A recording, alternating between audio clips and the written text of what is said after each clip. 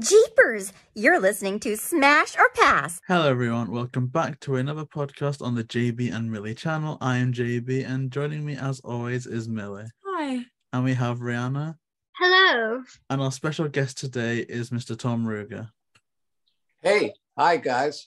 Thank you so much for joining us today. It's an absolute honor to get to speak with you, and we're excited to talk about, your whole career today. But I guess starting back from your education, we understand from our research that you went to Dartmouth College, and they do say that quite often you can pick up some things that impact you in the long run, during education. So is there anything that you learned in your time at Dartmouth College that you would say had some type of impact on your later career? Oh, most definitely. My number one college professor was a fellow named Maurice Rapf, who grew up literally on the lot at MGM. His father, Harry Rapf, was a big producer for MGM. And so Maury and his friends, they would just run around the lot. They knew Greta Garbo by name. It was just wild. So as a little kid back then, and he ultimately became a screenwriter. He wrote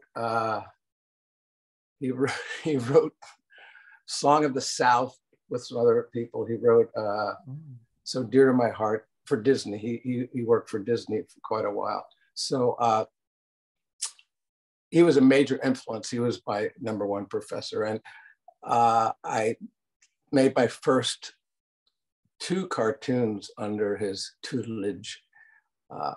So yeah, he was great. Wow, that's amazing. And so can I ask, while you were at Dartmouth, was there any, shows or movies that you particularly enjoyed that you think, started to inspire you towards getting into the industry?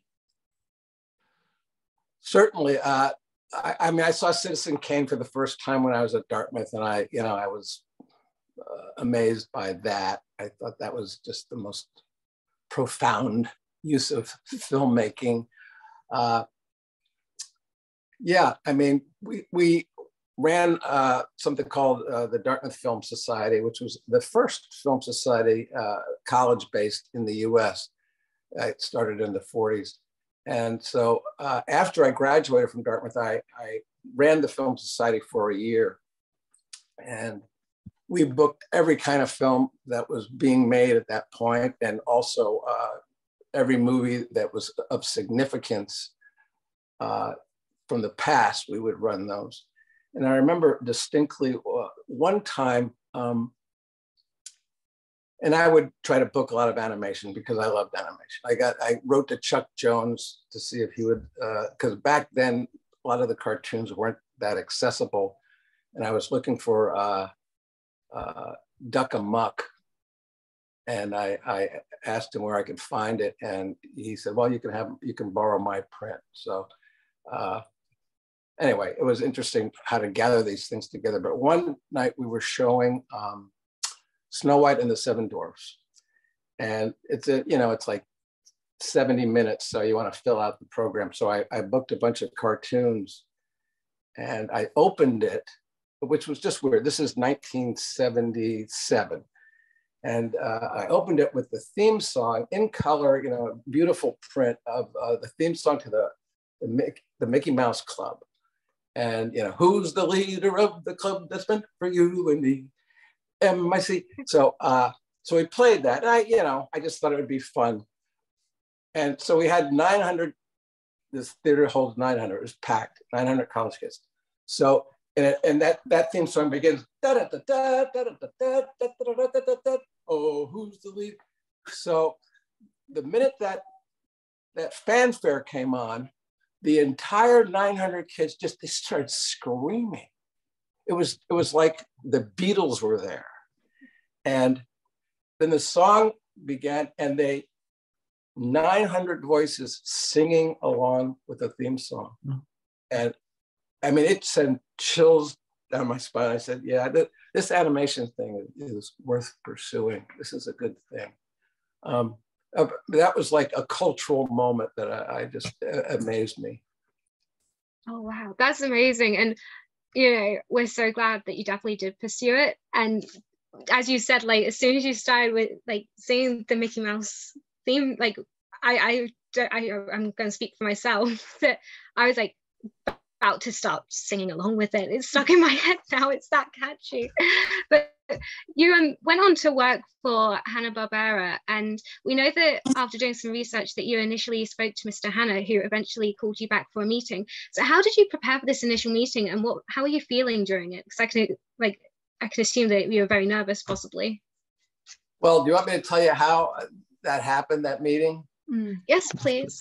Unless you already know, which is, anyway, I drove out to California. I was in New Jersey after my stint as the Dartmouth College Film Society coordinator. I was back at home in New Jersey, and I was doing roofing for my brother. And I was trying to get a job in advertising in New York, which the animation business is very small in New York, but in California it's big. But I thought, oh, advertising's close, and I couldn't get arrested. So, and I was falling off the roofs, because I was daydreaming. I'd be carrying shingles up a ladder. They're heavy. And I'd get to the top of the roof, and I'd be thinking of different little cartoon ideas, and I'd take a step, and I actually went through this guy's damaged roof, and I crashed through onto his patio, where he had a glass table full of potted plants. Oh God! And so I destroyed all the plants and the table, and it cost more than my day's salary, I'll tell you that. So, so that night I decided I got to get out of here. So I drove to California, and Ralph Bakshi at that time was making his Lord of the Rings. And I thought, oh, they need bodies there, because they were just tracing stuff. They were tracing live action. I said, I can trace that. I can do that. So I got out here, and I went to his studio first. And they said, well, he's not here today, so you'll have to leave your portfolio. And I had a big cumbersome portfolio. And so I left it there. And then I realized, well, that really, I didn't realize that really ties you up, because then you can't go and pitch yourself elsewhere. So I did, and I thought, oh, I'll go get it if I need it. So I started calling up every studio in town, and I was staying at the Sunset Motel on Sunset Boulevard, which was a dingy dump of a place. And no phones in the room. I mean, it had a TV, but it was really, really, it was cheap. And out front, there was a phone booth that was used by, the women of the night. But they used it during the day. And so there were always 3 or 4 girls hanging out at that phone booth, and they'd get calls. So I went out there, I said, can I use the phone? I got to make some calls, and because there's no phone in the room. So I have a bunch of dimes and quarters, and they said, yeah, but make it snappy. We got calls coming in. So I called around, and one of the calls I made was to Hanna-Barbera, and they said, well, with whom would you like to speak? And I really, this is how naive I was. I didn't really have any plan. It was just like, I was just gonna cold call everyone. So I said, Bill Hanna. And so they put me through, and his secretary, Bill Hanna's office, may I help you? And I said, oh, I'm Tom Ruegger. I'm an animator. I just came in from the East Coast, and I'm looking for work. And that was not completely true, because I had made some animation in college, but I don't know if I was a professional animator. So she said, well, let me have your number. He's not here now, and if he wants to call you, he'll call you. So I gave him the number on the phone booth. They had, now later on, they didn't have numbers that you could call back on the phone booth, but back, that was a working number where you could call in and out. So I gave him the number. I gave her the number, and I went back to my little hut, my little room, and I was going to go through the Hollywood Reporter to find other animation studios. And I told the young women that were standing there, hey, you know, if a call comes in for Tom Ruegger, I'm in room 7, would you go get me? And they're like looking at me like I'm out of my mind now. Yeah, I don't know. They're probably not going to come get me. So that's a problem. So I go back to my room and I'm going through the Hollywood Reporter and I get a knock on the door. And hello, yeah. And, are you Ruegger? Yeah. Oh, there's a call for you at the phone, but hurry it up. I got an important call coming in. And so I went out there and it was Ginger, Bill Hanna's secretary, says, yes, please hold for Mr. Hanna. And he goes, hello. He says, hi, Mr. Hanna, this is Tom Ruegger. Get over here real quick. We're really busy. Get over here. Come see me right away. And he hung up the phone. That was it. It was like, talk about a cold call. So I was like, wait, where am I going? I didn't even have the address. I had to go back to the Hollywood Reporter. Where are they? And I got lost on the way because Cahuenga Boulevard goes up through Hollywood, but then it like goes under the freeway and it goes over into Burbank, and it's just bizarre. Cahuenga Boulevard is all over the place. So, but this is near Universal Studios. So I finally get there, and they bring me into Bill Hanna, and he's got a bunch of guys doing work. Oh yeah, Ruegger, come here. Let me see your portfolio. And I had the whole thing, but it was on slides. It's all my whole portfolio, because I had left my portfolio at Bakshi's. And so he's holding the slides up to the window at the light. What is that? So, that's a dog. You know, it's a cartoon drawing of a dog. That's not a dog where I come from. So I says, I'll tell you what, I'll give you a 1-month trial period. If you cut it, you can stay. If you don't, you know, we'll let you go. So you get a month. And it was $500 a week. It was a union job. It was $500 a week. And let me tell you, in 1978, that was like, are you kidding me? I'm a millionaire. That's incredible. 500. So I started. I worked literally around the clock. I would take my work home. I would take it on the weekends. A friend of mine and I got an apartment. And so anyway, I survived that test. Yeah. Wow, that is just such an incredible story. When you hear about people striving to break through the ceiling in order to get into an industry, and in your case, perhaps that tale is a bit more literal in that sense. But it's just amazing how things happened in that succession. And I guess expanding upon that trial period that you had, I guess either psychologically or in terms of your work, was there any additional pressure working on shows that had a pre-established fandom versus a new original show that was coming through? Well, if we're talking about back then, one of the first thing I drew was Godzilla and Janna of the Jungle. So I did in-betweens and cleanup and assistant animation on those.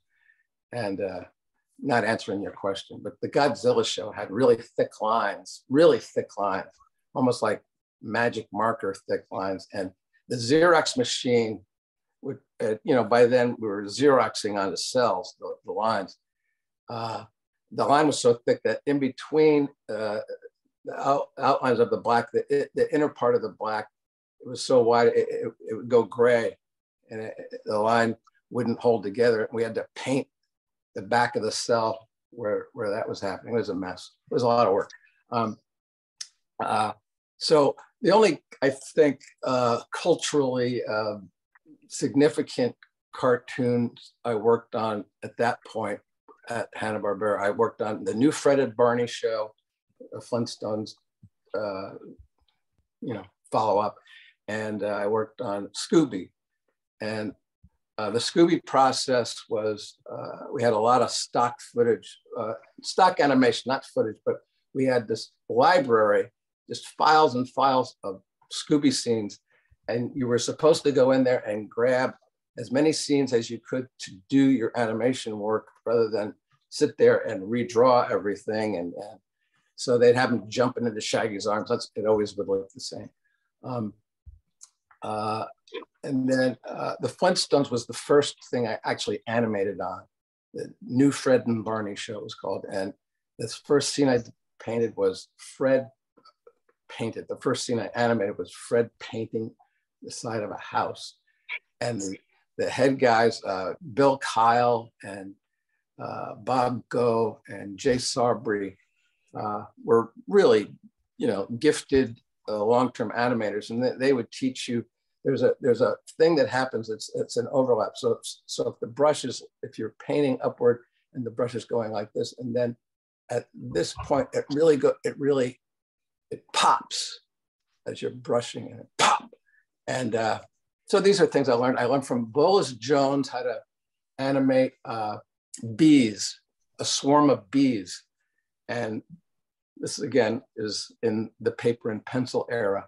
You put sandpaper, really rough sandpaper under the paper, and you take the side of your pencil and you rub it, and it creates like little tiny marks on the side of the page.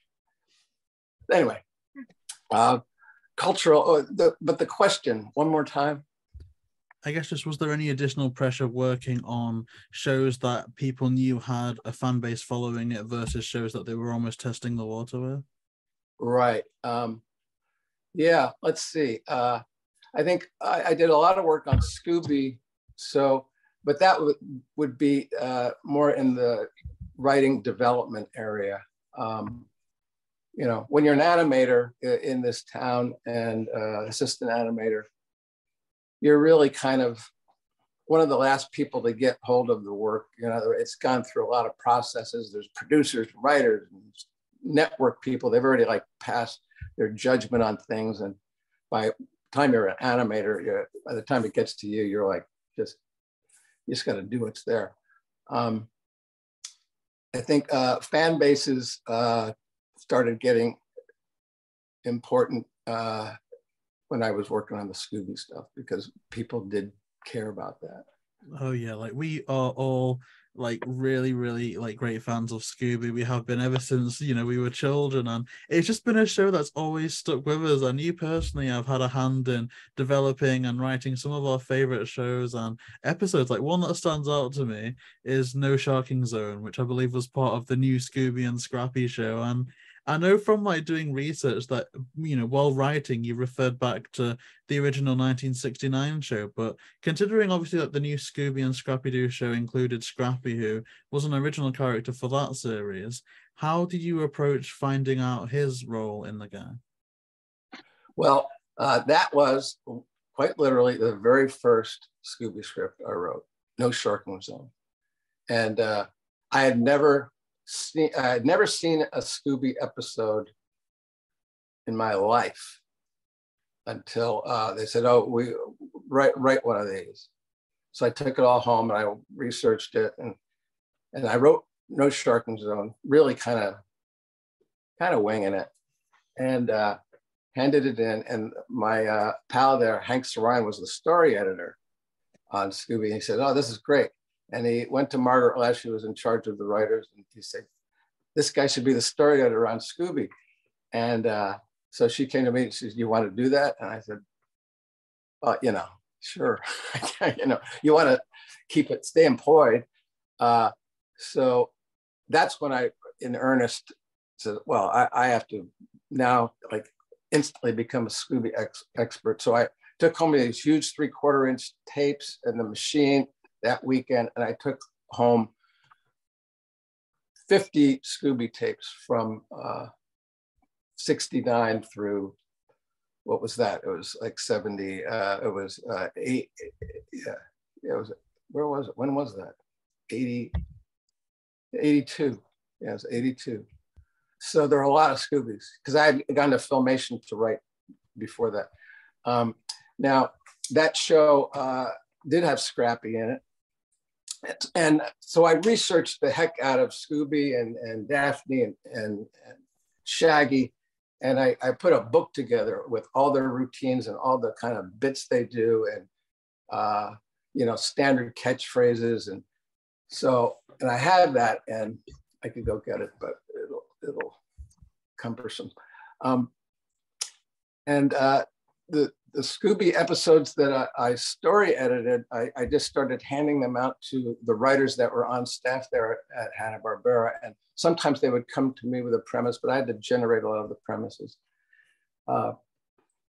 Now people, there's a group of, I don't know where they're from, but they're from everywhere, but there's some people that dislike Scrappy. And for me, Scrappy was not a problem because when I started on the show, Scrappy was already involved. I mean, I didn't create Scrappy. I didn't bring him in. He was there. It was Shaggy, Scooby, Scrappy, and Daphne when I started. That was the foursome.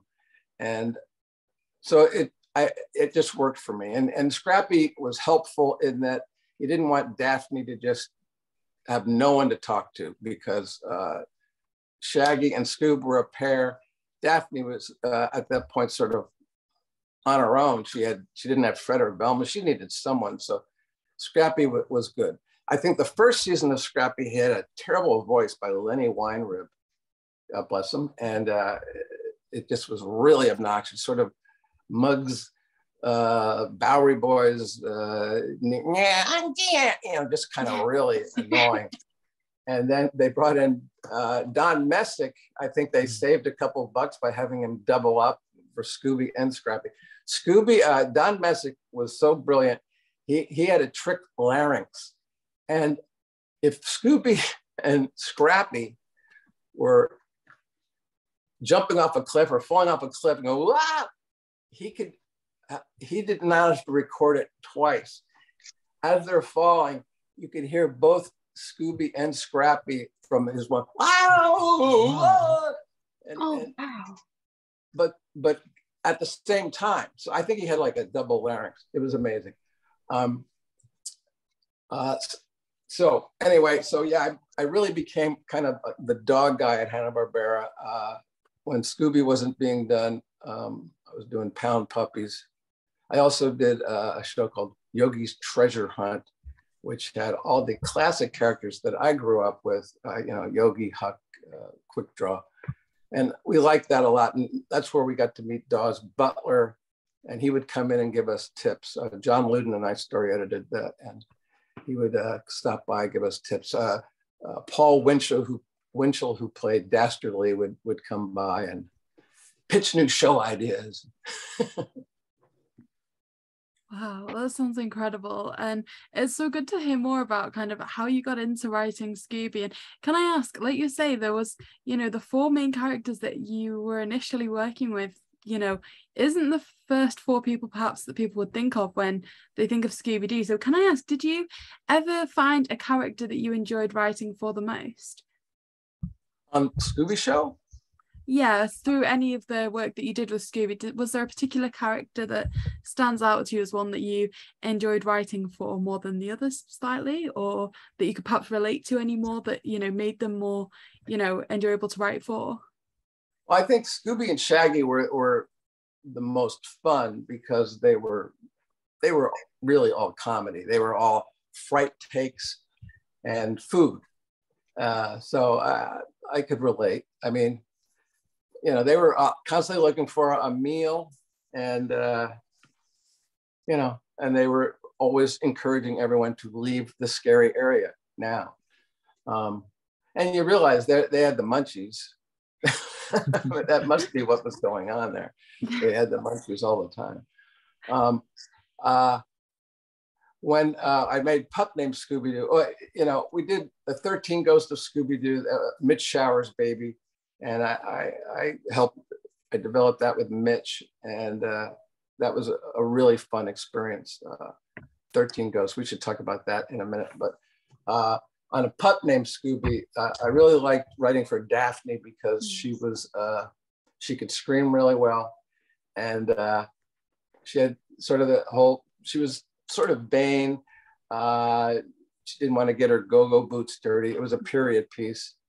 I also love that, and I don't know why anyone hadn't done this yet, but on 13 Ghosts of Scooby Doo, I had the idea of putting a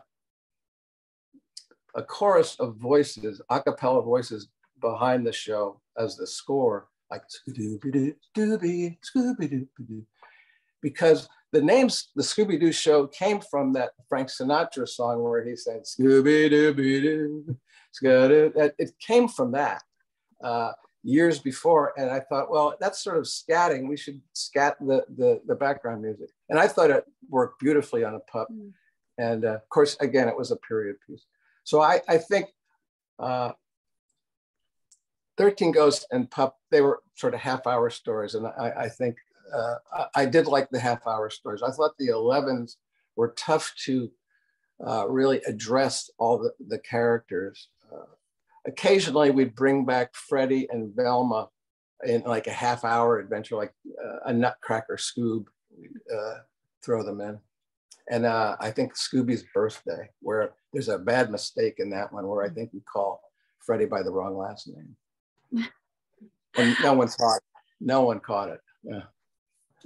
I feel like we're all going to be going back to watch that episode now and just kind of see what's there. That's amazing. Freddie Rogers, right? It's Shaggy Rogers and Freddie Jones, right? Yeah. Yeah.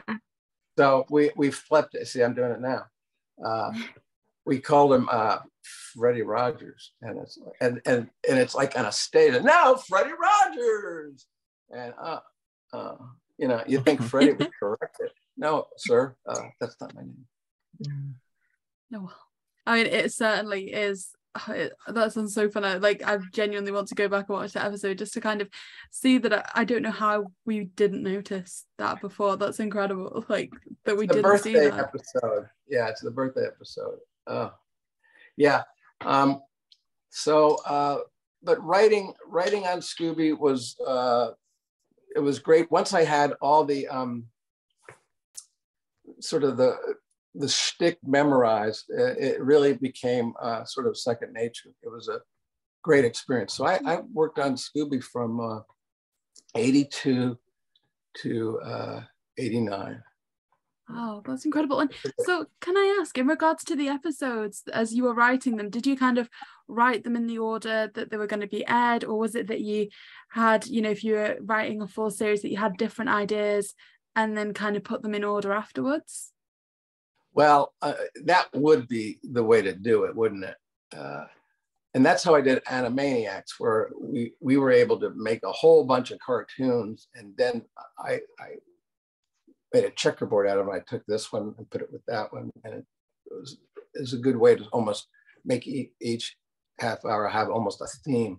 But the Scooby shows, we were always under a deadline, and it's a shame, but there's always this production schedule. For some reason, they don't do a lot of stuff in advance. So it's like by the time by the time the network has said, yes, we want season 2 of Scooby, it's like March or April. And so that means May and June, you have to write the scripts frantically. And then July, August, you got to be boarding them.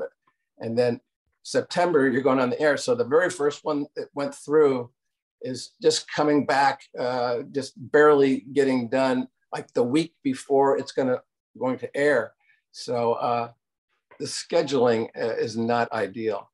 And we were almost always putting episodes on the air that had bad painting errors. Sometimes they get fixed in the rerun, but not always. Yeah. And if you notice, I was watching this the other day. Scrappy, it's like the animators didn't have like a size comparison model sheet, because there would be scenes where Scrappy would be, well, I think he's probably like at least that tall. I mean, he's got to be 3 feet tall, I think, in real life, up to Shaggy's like thigh at least.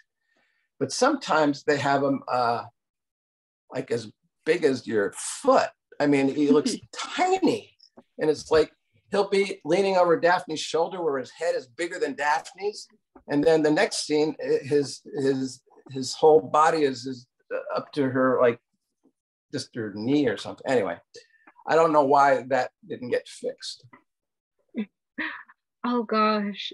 Like I remember every time I watch it, and I always point it out, being like, Scrappy's changed size. I don't know what's going, maybe he's going through a weird growth situation where he's like, and it's kind of funny because there's also a scene in the 2002 Scooby Doo movie where when Scrappy's turning into like Scrappy Rex, like going back to normal Scrappy, where his head's so much bigger than his body, and that always makes me laugh. So I wonder if they used that little bit where like Scrappy's head's bigger in the cartoon in some ways as inspiration.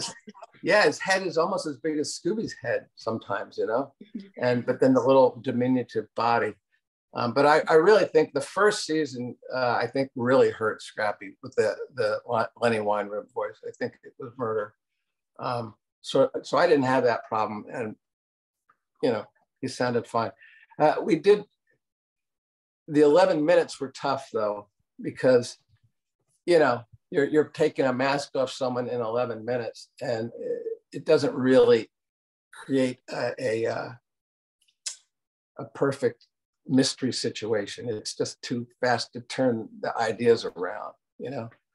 Yeah, that's very true. And I guess moving on to like touching on your time as an associate producer and story editor on the 13 Ghosts of Scooby Doo, there's a thing that confuses everyone. Some people like it, some people hate it, where Shaggy's shirt is changed from green to red. So we're wondering, do you recall where the idea of that came from? Yes, I do. Mitch Shower, who's a brilliant artist. I should show you some art from him. Should I go get it? Oh, yes, please. That would be absolutely amazing. So yeah, Mitch Shower, if you'll notice on 13 Ghosts of Scooby Doo, Daphne and, well, you notice, Daphne and Shaggy are slightly redesigned. Yeah. The line work is a little different. It's a little, they're a real genuine artist, Mitch Shower, and he was the producer and the inspiration behind the show. He sort of championed the whole idea. So it started, 13 Ghosts of Scooby Doo started with. Oh yeah. Yeah. Oh wow. Am I holding it correctly? Yeah, that's coming. Oh, it's I don't know there, but it was good. Let's see. Oh, is that the wolf man? Oh, yeah. Why don't I just send these to you as Xeroxes, or I'll send you copies and you can cut them in. Yeah, that'd be great. That's definitely more than possible. If you can send them over, please, I'll be able to have them got as part of the visual. Vincent Price. He was a big fan of Vincent Price. Oh, wow. You can use the sound. I'll send you the drawing. So he had, and he was a huge fan of the Universal Monsters, and basically he wanted to do Scooby Doo versus the Universal Monsters, and Hanna-Barbera didn't want to spend any money on that. Like they didn't want to make a deal. So he said, well, let's just make, and I've got a bunch. I'll send you a bunch. I've got all sorts of different things in there. I've got the Bibles to different shows. You know, how Scrappy was sort of the narrator on some episodes. Anyway, I'll send you some drawings. You'll have to send me your emails, okay? Yeah, thank you so much. Yeah, so Mitch Shower was the body and soul of the 13 Ghosts of Scooby Doo. It was his concept that we do these classic monsters, and that it not be people taking masks off, but it be real ghosts and goblins and scary people, scary characters. And that was a first, because up till then, Scooby's villains were all creepy guys that wanted the oil under the land at the house.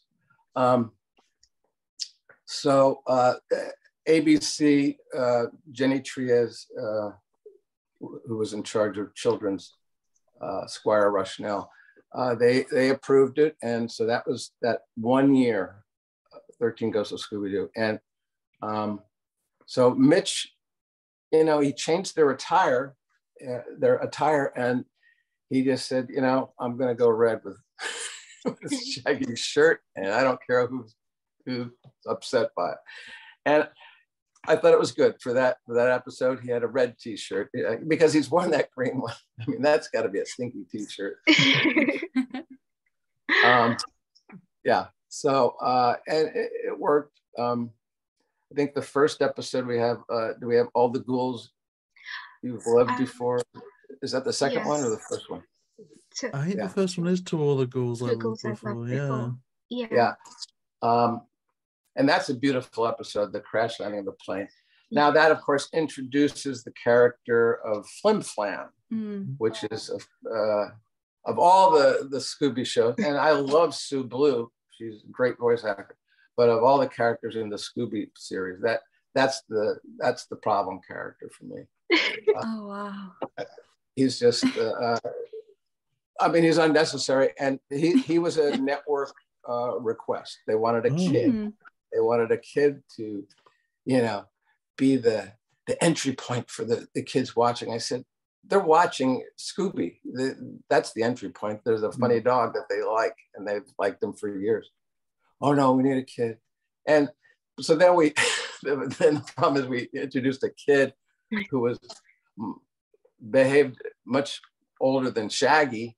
I mean, it's not like he was a little kid. He was a obnoxious older kid, sort of. Anyway, that gave Scrappy another person to talk to. And so Daphne was again out, left in the lurch. She had no one to talk to again.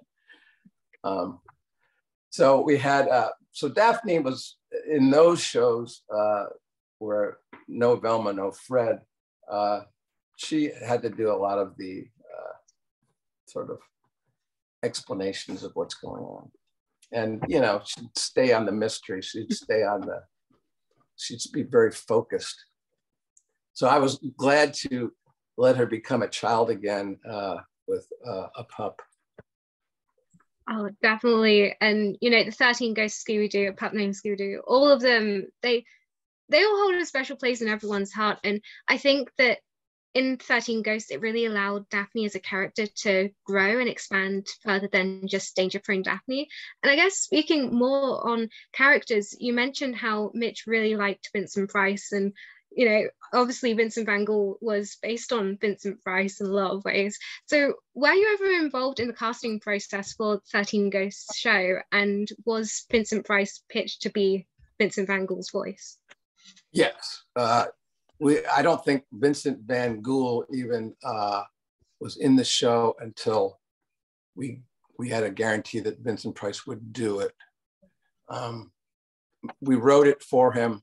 We, you know, if we didn't get him, we probably would have changed the character's name and tried to get someone else. We wanted a celebrity in that role. We thought it was a pretty good showy piece. Even though it's kind of dragged in out of left field, but there he is. He did the all 13 episodes in 4 different recordings. So we only had him for 4 different times. So we would do basically 3 episodes per recording. And that makes sense because, you know, there wasn't a tremendous amount of material that he had to record. And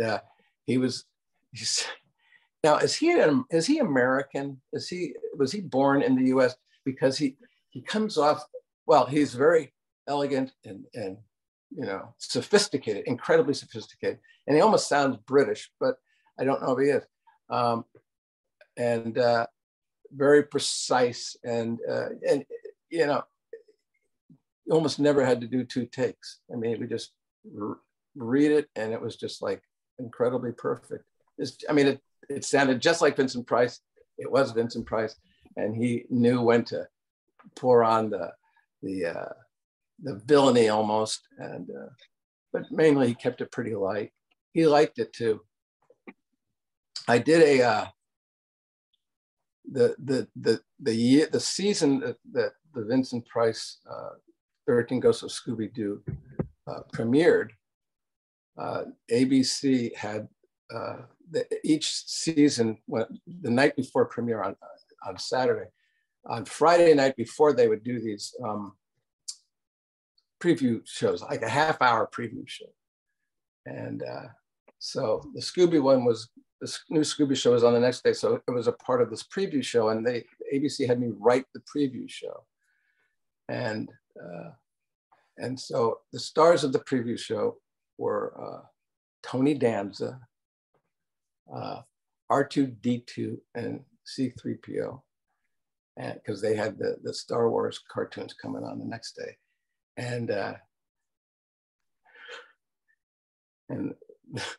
a gymnast that had just won,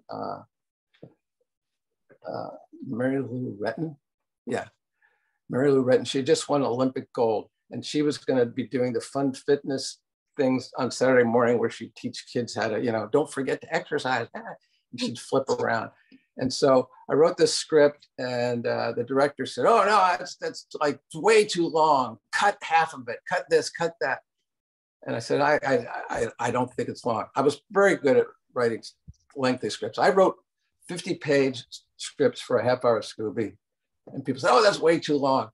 And no, because I put in all this description, it isn't too long. And so anyway, same thing with this script. So they're filming the thing, Tony Danza is there, and Mary Lou Retton doesn't have a work permit, so they can't use her until someone goes and gets a work permit, because she's under 18. And so they can't shoot anything with her. And C-3PO and R2-D2, the robots are, they're bumping into walls. Tony Danza is just doing what he can do. And so it's 3 o'clock in the afternoon, they've shot the entire script, and they're ready to stop. They're ready to call it. And the director suddenly says, "No, no one can leave, no one can leave, no." And it turns out the show was, it's a half-hour show, and he timed out what he filmed, and it was 15 minutes. He only had 15 minutes of a show. So I was right. The script wasn't too long. And so they had me go find the original script and Xerox it and bring it to them, and they started shooting the rest of the script. But Tony Danza, this is on a Friday, he wanted to leave. It's 3 o'clock, he wanted to leave. And he had an absolute mental breakdown. He was, I wish I had a video camera. He went into a tirade that was classic. It had every bad word in the book in front of poor little Mary Lou Retton. He was just screaming, you, I'm leaving. They had to actually pay him more money to stay and finish it. But I'm off Scooby, sorry. Oh no, it's no problem at all. I mean, just hearing these anecdotes from you, like such a legend in the industry, it's just amazing to hear all these stories from you. And like the world of animation and Scooby is definitely like so much better off with you being involved with it. Like definitely, I can say that for certainty. But I guess the other side of one of the funniest guys I ever met, and he's passed away. His name was George Atkins, and he wrote some of the short Scoobies, like South Pole Vault. He wrote a bunch of those. Look for his name, George Atkins. I guarantee you, in every George Atkins script, there'll be something in there that will make you chuckle out loud. George Atkins was just in real life, just like the funniest man. He would tell the funniest stories I've ever heard. And he wrote, just to give you an idea of who this guy was, he personally completely wrote every fractured fairy tale from the Rocky and Bullwinkle shows. He wrote every one of them, which are brilliant satire. So he did some of our shows. Oh, that's incredible! Just so that so many people were involved in this, and I don't know. I think that the response from fans and the community probably has become a lot more prominent now with the age of social media and Twitter, TikTok, and all that. But I think the conventions too. Yeah. Oh yeah, the conventions. They make a big difference. Yeah. But say a show like The 13 Ghosts of Scooby Doo, that changed so much from what people had come to expect from the series. Did you, at the time of working on that show, did any of like the fan praise or backlash ever get to the people behind the scenes in terms of, you know, would it affect anything, or did you know going into it that some people would be divided on it? You know what? And maybe I'm wrong, but if you research this, I just feel that there was very little interaction between the producers and the viewers. I mean, occasionally they do a focus group on a show, you know, they show it to kids, but and this is, we're talking about 80, what, 85, 86? Yeah, 80s. Very, very little interaction. We get letters occasionally, you know. We got a letter about the 13 ghosts. Well, a letter, we got a lot of letters. There were some religious groups that were very upset that up to that point, the villains had always been people wearing masks, but now we had real, you know, ghosts, specters, you know, and they thought that was very, you know, not the Christian way to go. So that was, we got a lot of negative input. I think that hurt, that probably hurt our renewal.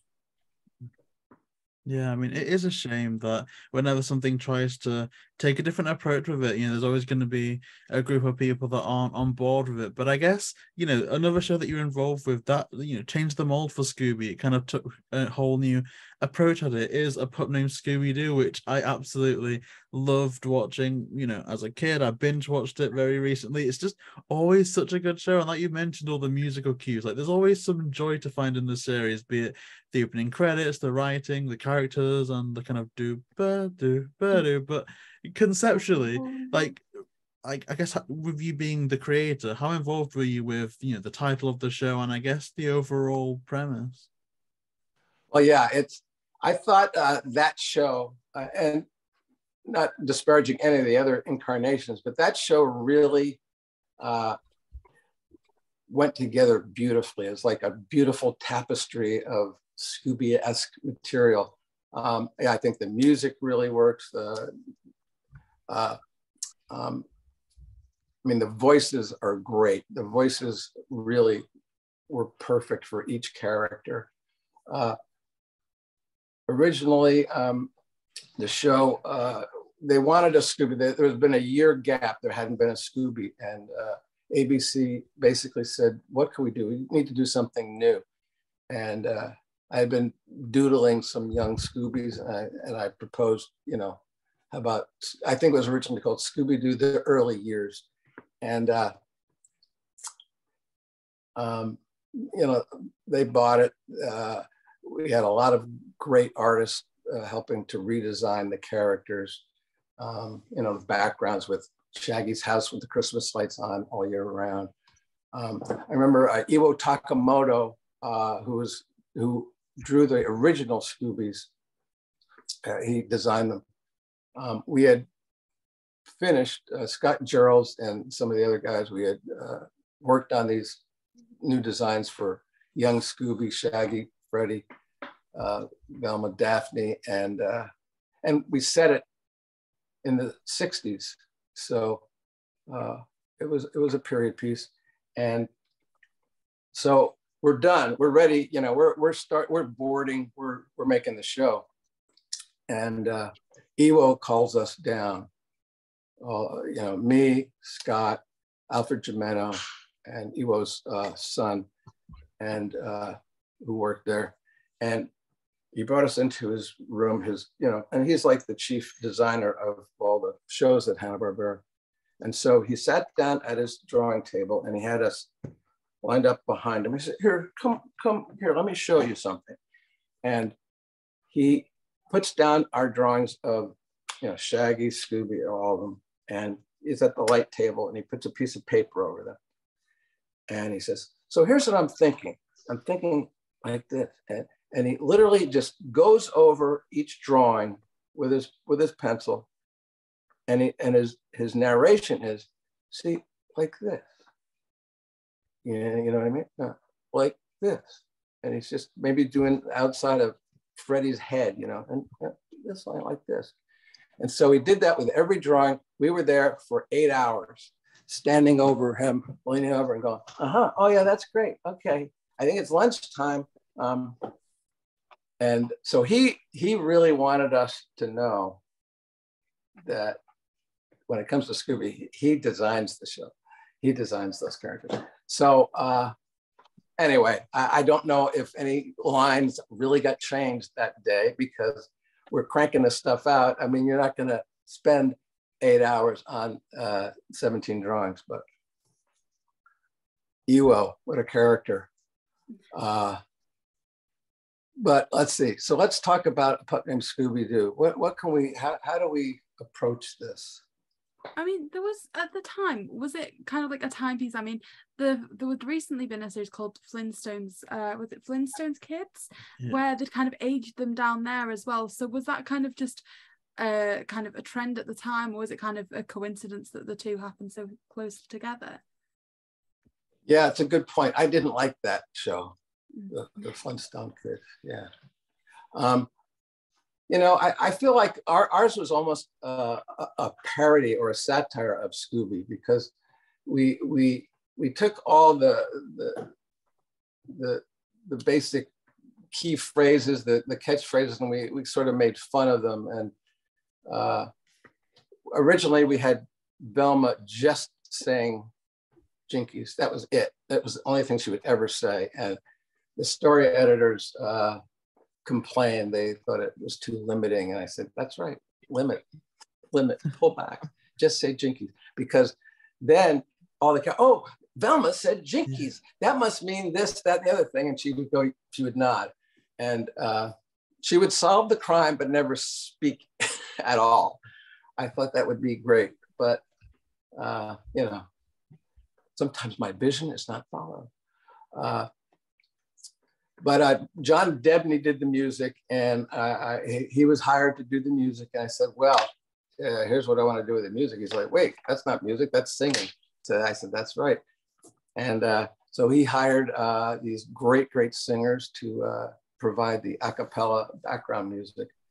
And the sound editors hated me for that, because we'd have dialogue going, you know, gee, Scoob, where are we going? You know, oh, you have to go over here. And there'd be dialogue, and Daphne, and behind it would be,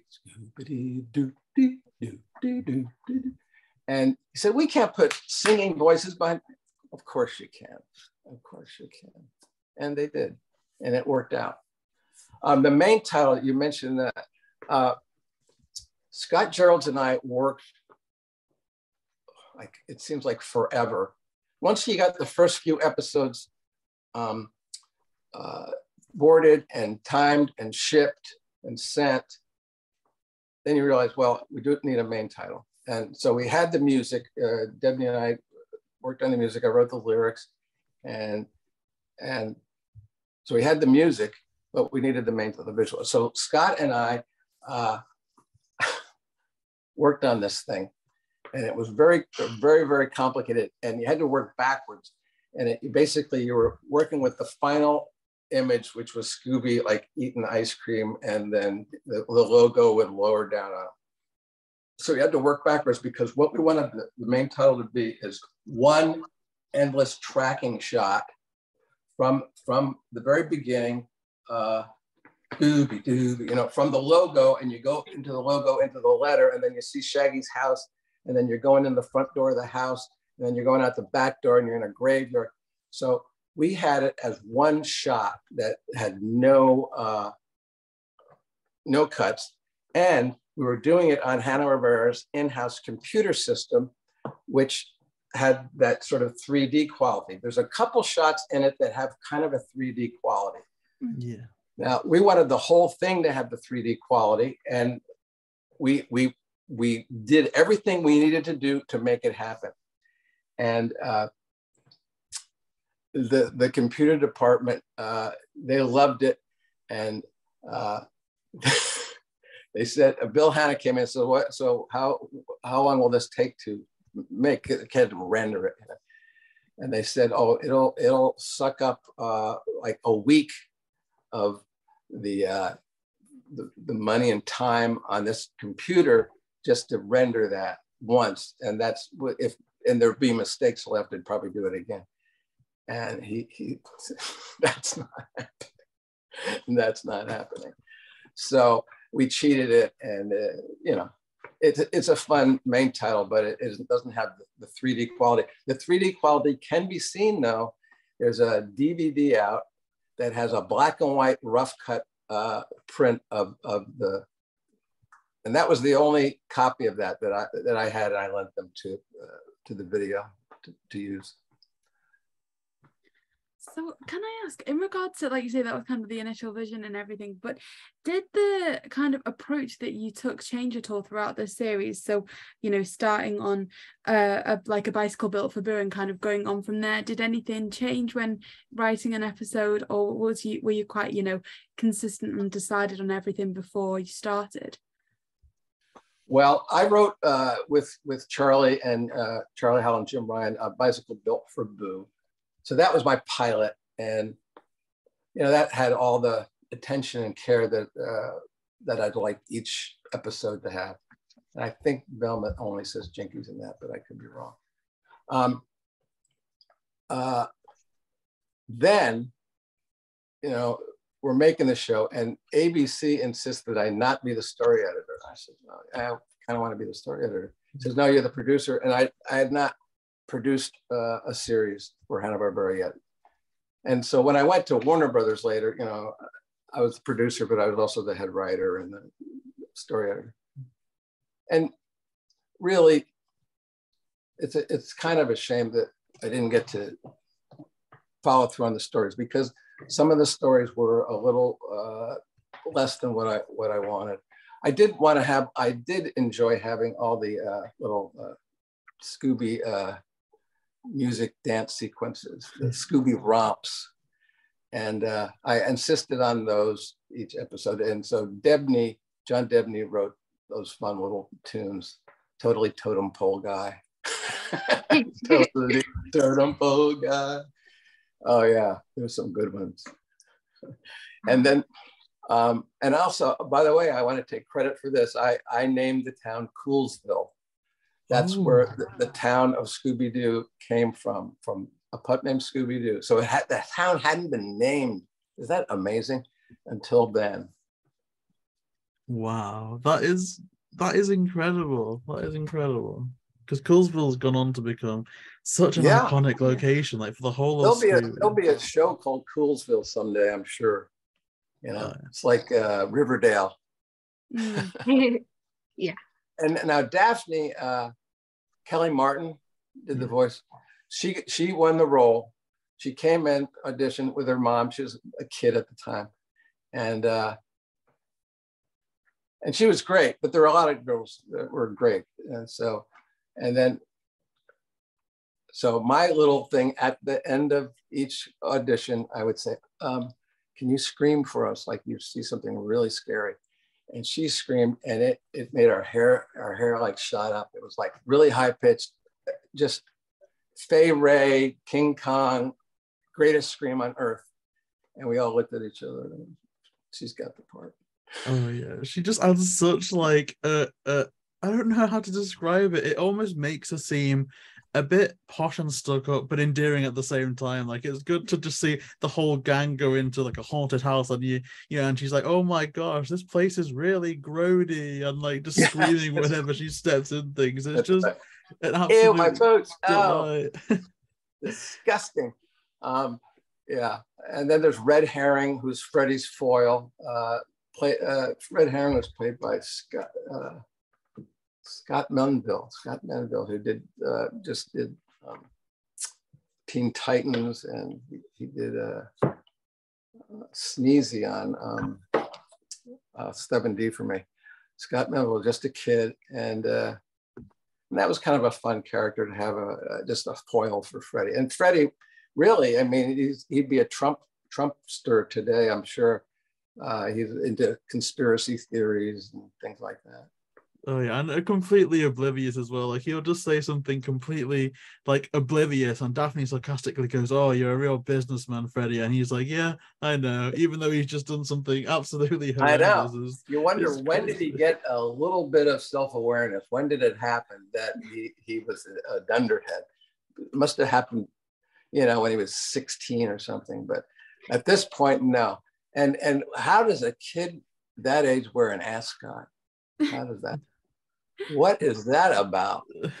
It is just such a great show. And do you have reflecting on back on the series now, do you have a favorite episode that I guess really you were only involved in terms of the writing process of A Bicycle Built for Boo, but out of the whole series, do you have a favorite episode that stands out to you? Bicycle Built for Boo, the sludge monster from the Earth's core, the schnook who took my comic book, wanted cheddar alive. I like that one. The babysitter from beyond, I like. It's no place like home. Let's see, for better or worse. Scooby Doo, is that which one's that? Scooby Doo. That's with the surfer guy, like, hey man, it's radical. Is that the skateboard one? Yeah. A ghost who's coming to dinner, the story stick, Robo-Pup, lights, camera, monster. Yeah, I guess I do like Bicycle Built for Boo a lot. I mean, it's definitely of course, with it being episode 1, it's really the episode that sets you up for the whole series, and it absolutely does that. And it just gets everything right from the get-go. And I think this September coming is going to mark the 34th anniversary of the series. And to have a show that has remained so, I mean, you've had multiple shows that have tested, have lasted the test of time. But in terms of a pup named Scooby Doo, what's your kind of response that people still love the show, even, after 34 years? Well, I think the first season of the show holds up as well as any of the cartoons made back then. It used a lot of principles of animation that I had kind of learned from my mentors over the years. I mean, it had a lot of Tex Avery influence, and that it was the first time we took Scooby and the gang and sort of made their eyes bulge and freak out. But we kept a lot of the best things of Scooby, like the romps, the musical romps, and the catchphrases, and Freddie being sort of the leader, but being, in this case, a comic doofus of a leader. And Shaggy and Scooby always carry it. And the basic relationship, their basic relationship is the core of the show, the kind of love that those two have.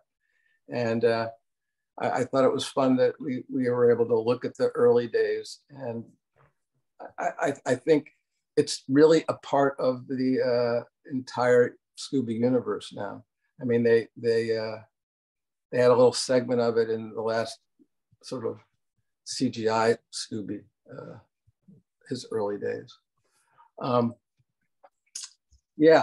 The first villain in the show in Bicycle Built for Boo was a fellow named Chuck McCann. And Chuck McCann, and I was involved in the casting. I said, let's get Chuck McCann.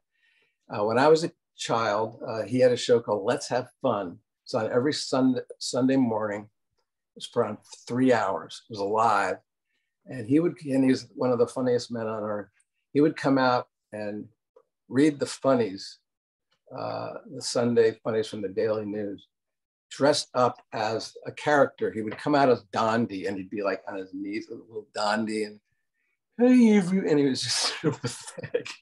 And he'd come out as Little Orphan Annie. He was like 6'2", big, large, not thin. And he got dressed up in a big red dress, like Little Orphan Annie, and he put white discs in front of his eyes, and a big red wig, and he couldn't really see where he was going. And he would do Dragon Lady from Terry and the Pirates. He would do Dick Tracy, come in as Dick Tracy. Dick Tracy, he's got a bulldog jaw. And so Chuck McCann just so funny. So I always wanted to use him and got a chance to do it on Scooby. And he also played sort of our Siskel Ebert characters in Animaniacs. And it's been such a privilege to be able to speak with you and hear all these incredible stories that you have from working on Scooby. And can I ask, is there a memory that stands out to you the most as a favourite from working on Scooby? Let's see. Well, I don't know, this isn't my favorite, but I did want to mention this. It occurred to me before. So when Pup Named Scooby came out, at the same time, Mighty Mouse was on. And Mighty Mouse in some segment had sniffed a bunch of white powder, like off a flower, and he went, I think he went like that to it. And parents, women's groups, TV watchers, I mean, just all sorts of interest groups just freaked out. And things had settled down now for a while. So before Scooby came on, just as it was coming on, they interview you. And so this one interview I gave, they asked, what's the tone? I said, well, it's trying to be, a little, it's trying to be a little bit edgy now and then. I mean, we're not going to have Scooby snorting cocaine like Mighty Mouse, but we're going to try to keep it fun and up and edgy. So I get this call, and occasionally I'll get a call from someone else, and people do practical jokes. So I get a call, and yeah, is this Tom Ruegger? And I said, yes, it is. You son of a bitch! How dare you say Mighty Mouse smoked? He didn't sniff that cocaine. That was bullshit. Sorry. I said, wait, who is this? This is Ralph Bakshi. You son of a bitch! I'm gonna get. Oh, you're in trouble. And I said, all right, really, who is this? Who is this? I thought Gordon Bresack would do a joke like this. It was indeed Ralph Bakshi and Tom Minton, one of my writer friends, and Eddie Fitzgerald, and a bunch of guys went in and they said, hey, here's Ruegger's number. Go call him and yell at him. And so they were in the room watching Bakshi kind of rip into me, and they were just laughing like mad. So that was one little experience that I had. But I did have another call completely off the point when I was at Warner Brothers, where a guy called me, hello. I said, yes. This is Clint Eastwood.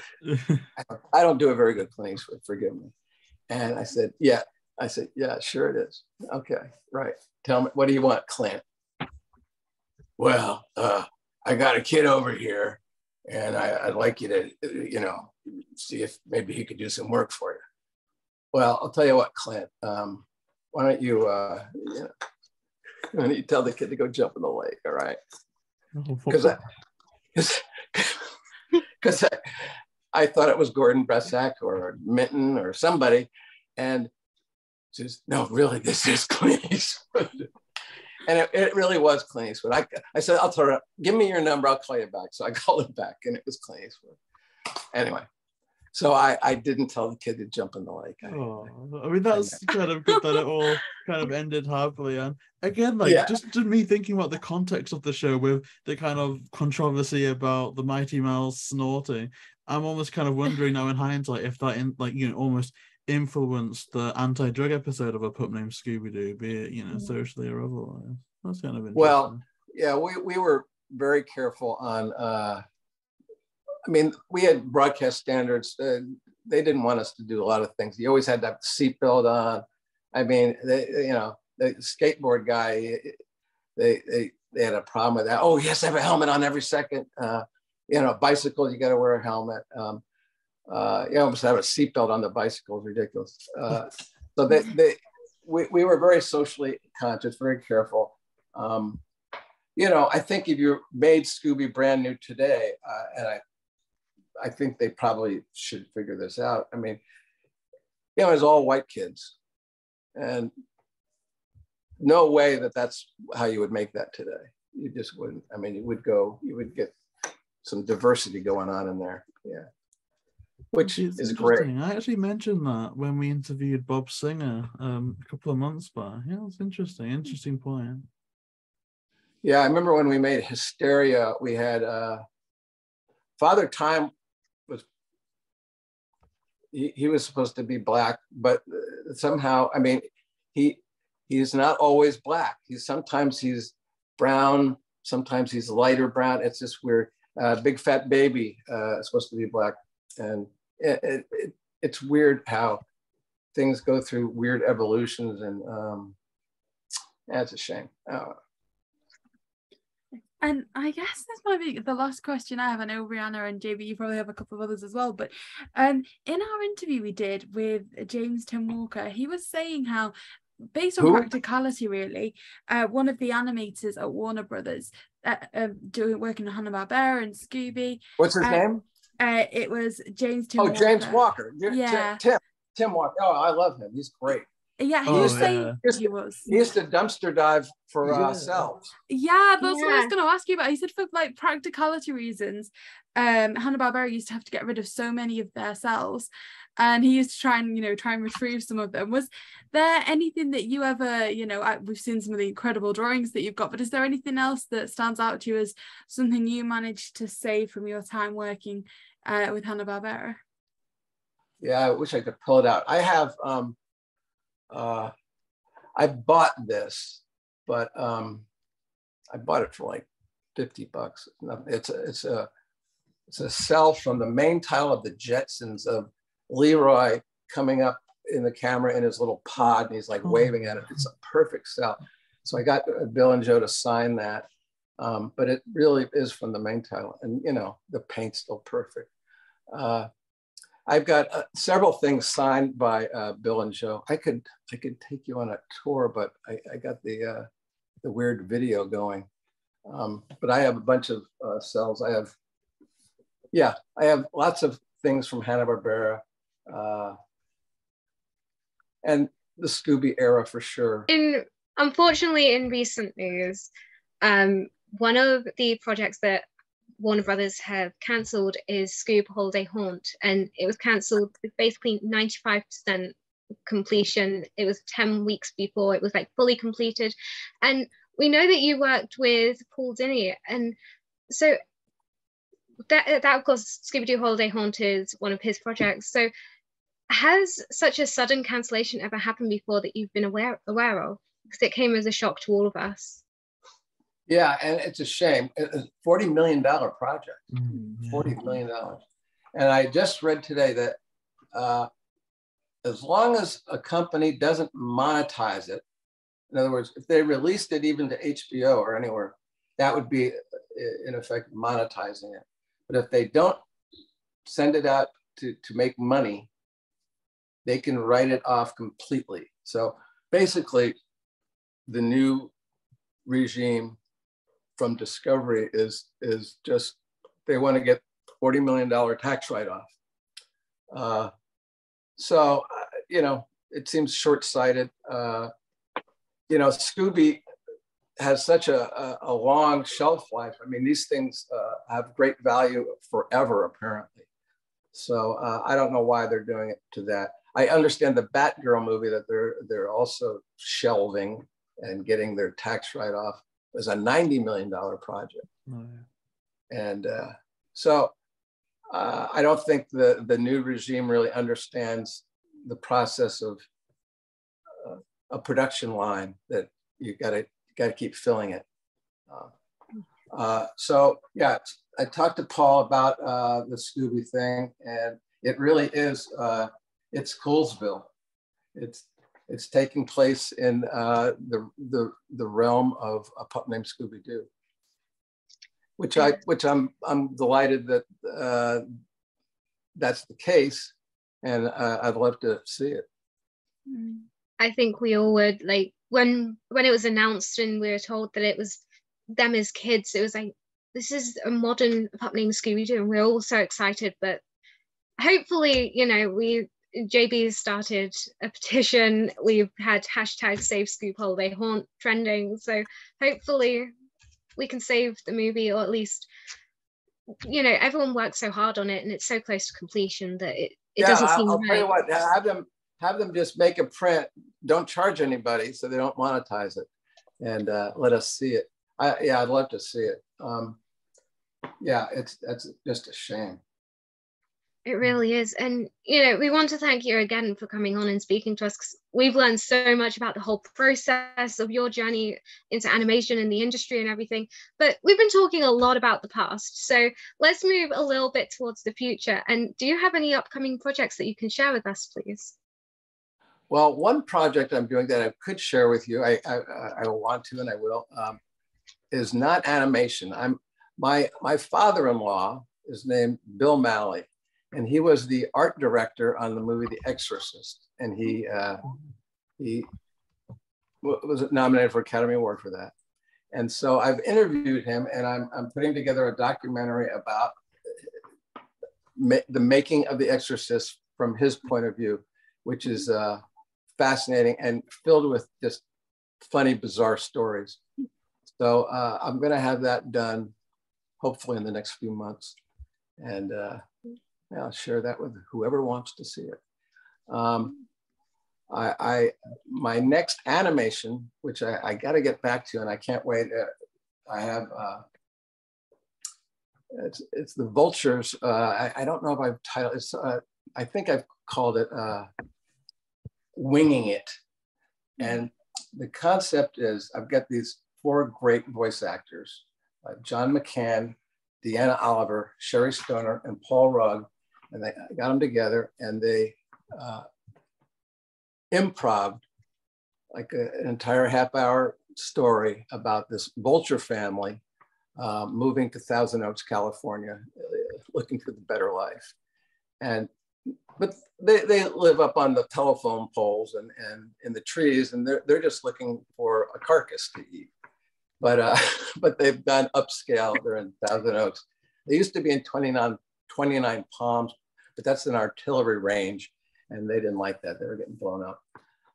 So anyway, John, Paul, Deanna, and Sherry recorded just hilarious tracks for this. So that's probably my next animated release.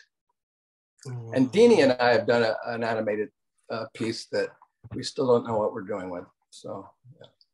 Oh, we just can't wait to see all of it. That's called Bernice and Carlisle Save the World, and it's sort of like the nicer side of Pinky and the Brain, because Pinky and the Brain want to take over the world, but in each episode, Bernice and Carlisle have to save the world. Oh, that sounds like such an amazing time. And where can people watching this keep up to date with all of those projects? Say that again? Where can people watching this keep up to date with your projects and your work in general? Let's see. That's a good question. Well, there's my blog. I haven't been doing my blog much. Cartoonatics blogspot. Where else? I do a little Twitter. I do a lot of Facebook. If you want to messenger me on Facebook and say, "Hey, I listened to the show and I want to be a Facebook friend," I'll put you through. Well, that's absolutely incredible. And I guess that wraps us up for today. Just once again, just to reiterate, thank you so much for your time today. You've been incredibly generous with it, and thank you for sharing everything that you have done. It's been an absolute honor to speak with you today. Well, thank you. And it's been a treat meeting all of you, and let's do it again sometime. Well, thank you so much. That would be such a fun time. And thank you so much to everyone watching this today. It's incredible to see all the feedback that we've been getting recently. Please make sure to subscribe for more and follow all of Rhianna's social links in the description as well. So yeah, this has been another episode on the JayBee and Milly channel, and we will see you next time.